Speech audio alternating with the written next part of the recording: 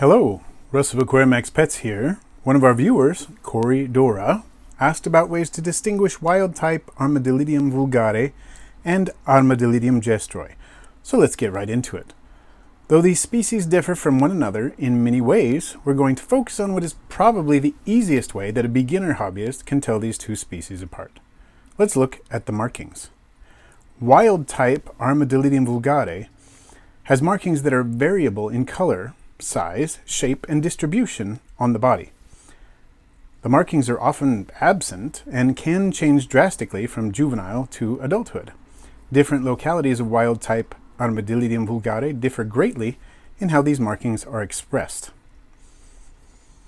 These individual Armadillidium vulgare are actually from the St. Lucia line, but they look, in phenotype, they're very similar to what you would find in the range of variation in just wild-type vulgare.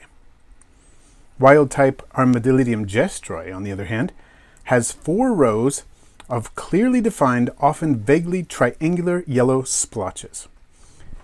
This pattern is present from very small juveniles through adulthood, and the contrast tends to become cleaner with age. The markings, though subject to some variation, are much more consistent in this species than in Armadillidium vulgare. Corey Dora, that was a great question, and I hope that this response helps clarify some of the differences for you. Thanks for watching. I post videos every Friday with live streams and shorts during the week as well.